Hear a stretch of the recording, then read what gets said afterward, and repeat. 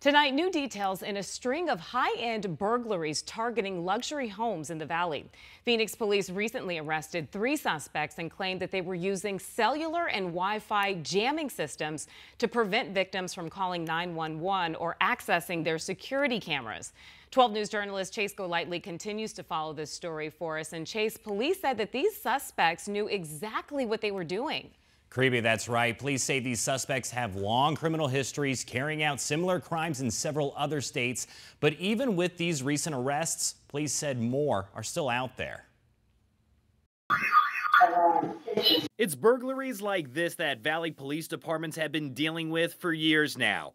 Since last February, Phoenix police say there have been about 111 of these burglaries across the Phoenix metro area, believing the suspects are tied to South American theft groups because of the methods they're reportedly using to break into luxury homes, stealing jewelry, cash, guns, and more, totaling up to $3 million.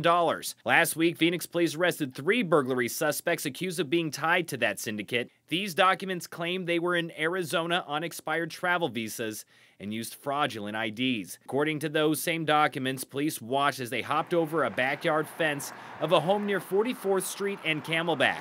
Officers say the suspects tried to get away, even ramming into an unmarked police vehicle with the getaway car. Police arrested 3 suspects, but 1 got away.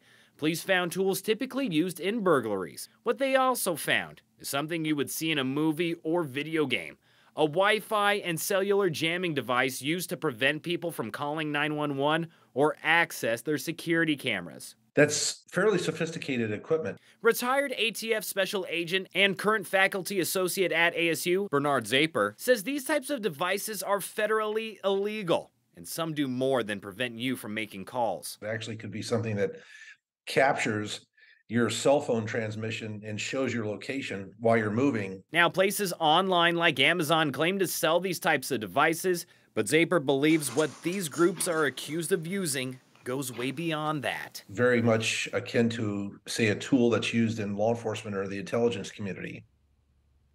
Now, how those suspects got those devices, police didn't say.